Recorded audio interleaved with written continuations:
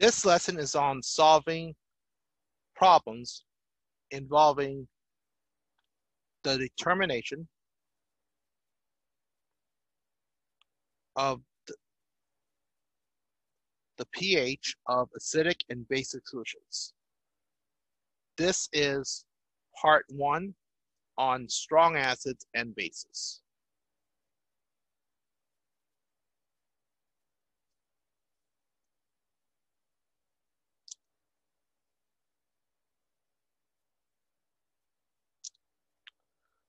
Solving for the final pH of an acidic or basic solution will depend on the relative strength of the acid or base solution, respectively. Let's do a brief review of strong acids and strong bases undergoing an ionization or a dissociating process at equilibrium.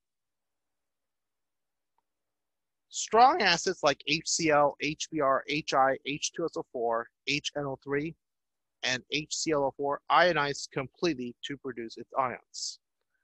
Example 1 is when aqueous HCl or hydrochloric acid in liquid water ionize to form aqueous solutions of hydronium and chloride ions.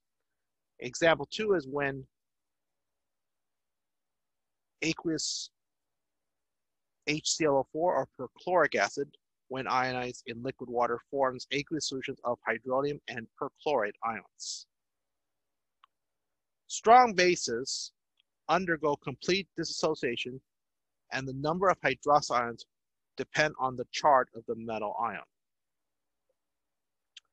Example 1 is when an aqueous solution of NaOH or sodium hydroxide dissociates in water in producing sodium and hydroxyl ions. 1 mole of NaOH produces 1 mole of hydroxide ions. Example 2 is when CaOH(2) or calcium hydroxide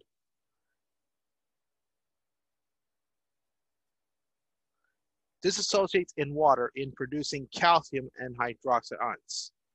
1 mole of CaOH(2) produces 2 moles of hydroxide ions.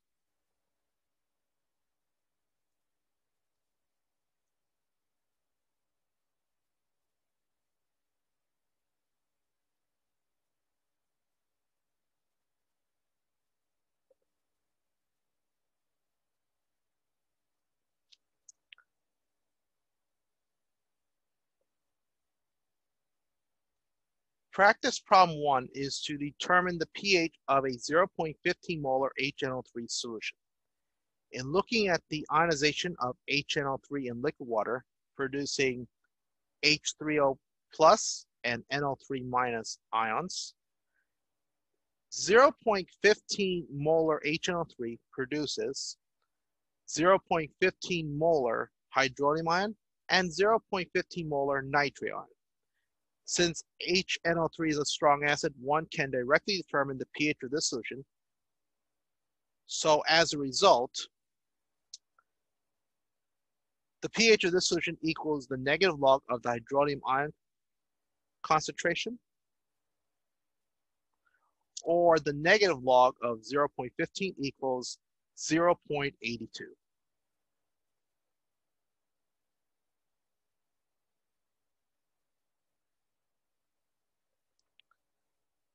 Practice problem 2 is to determine the pH of a 0.25 molar CaOH(2) solution. In looking at the dissociation of this base, CaOH(2) in liquid water produces calcium and hydroxide ions. It is important to know that 1 mole of CaOH(2) produces 2 moles of hydroxide ion.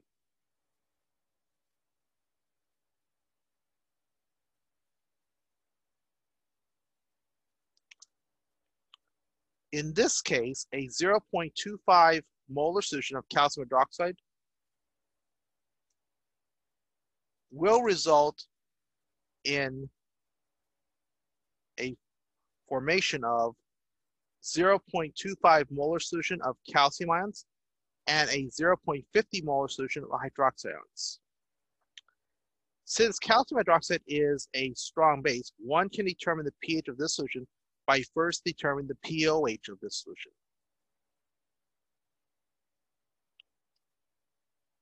The pOH of this solution can be determined by taking the negative log of the hydroxide ion concentration, or the negative log of 0.50 equals 0.30.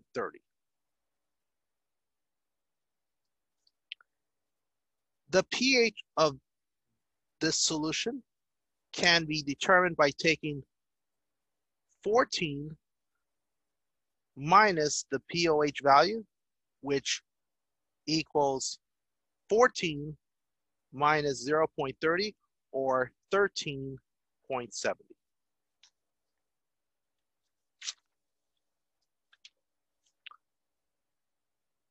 In respect to the strong diprotic acid H2SO4 or sulfuric acid, it undergoes two successive ionizations.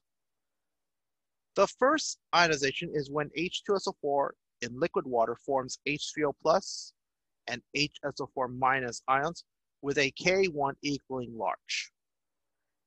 The second ionization is when HSO4 minus in liquid water produces H3O plus and SO4 2 minus ions with a Ka2 value equaling 1.1 times 10 to the minus 2. The question is, what is the pH of a 0.20 molar H2SO4 solution?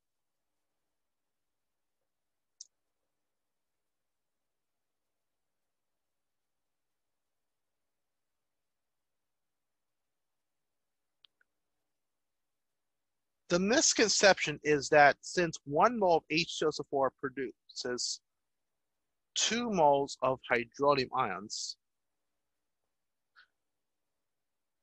one initially thinks a 0.20 molar solution of H2SO4 forms a 0.40 molar solution of hydronium ion and a 0.20 molar solution of sulfate ion.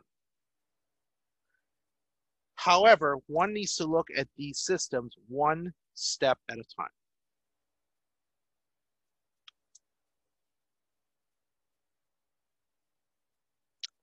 In the first ionization equation, a 0.20 molar H2SO4 solution produces a 0.20 molar solution of hydronium and hydrogen sulfate ion.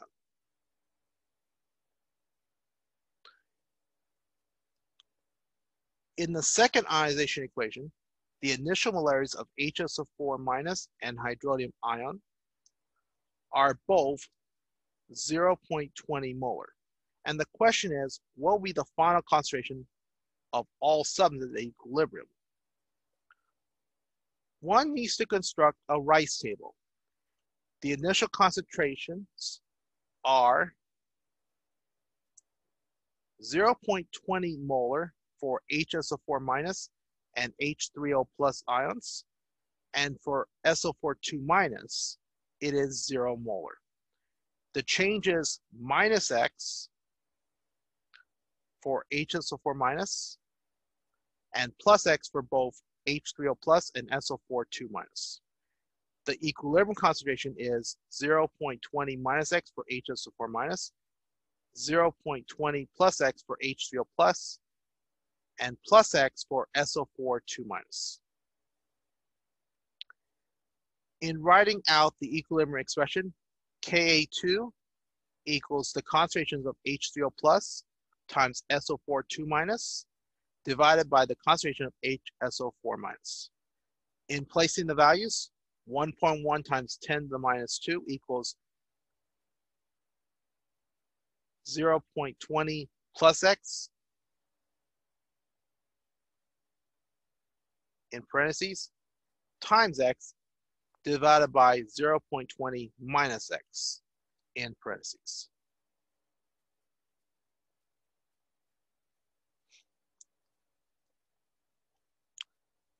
When the concentration of the acid is close to the K value of the acid, it is best to solve either through quadratic equation or by successive approximation methods.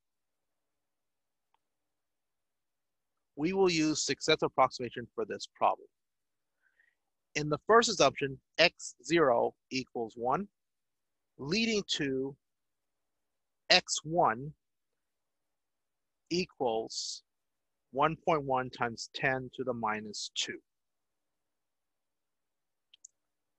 This process will continue until two consecutive values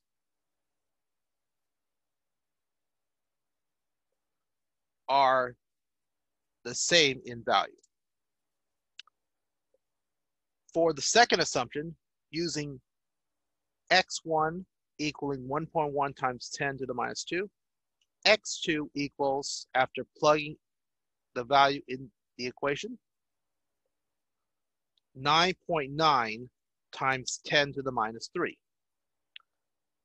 For the third assumption, using x2 equaling 9.9 times 10 to the minus 3, x3 equals, after plugging in the value in the equation, is also 9.9 times 10 to the minus 3.